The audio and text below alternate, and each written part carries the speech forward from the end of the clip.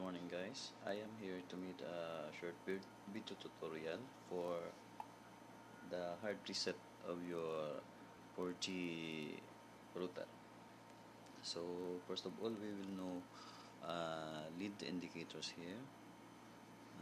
First, this blue one is uh, is a network access quad color lead, and then this one with the recycle logo, this is the WPS lead, and then this one, the green one, is the Wi-Fi lead, and this one is the LAN lead, and this is the strength signal indicator.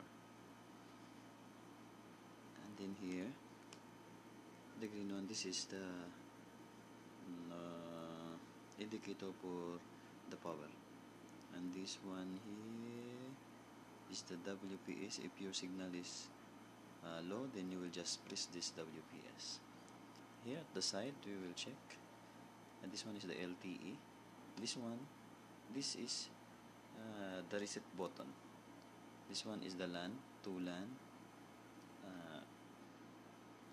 This is LAN port to LAN port, and then this is the switch on and off, and this is the power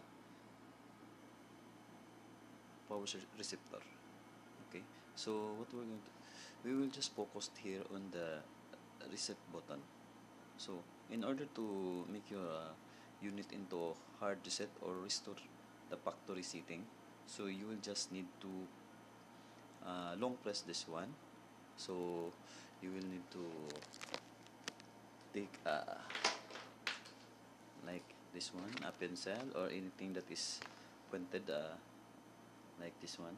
So you need to do is to press this, hold, press hold, maybe 10 to 20 seconds.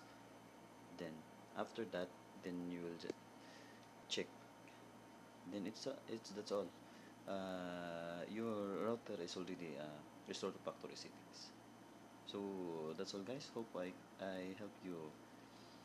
I help you with some problems of how to reset or how to hard reset your 4G router. Thank you and God bless.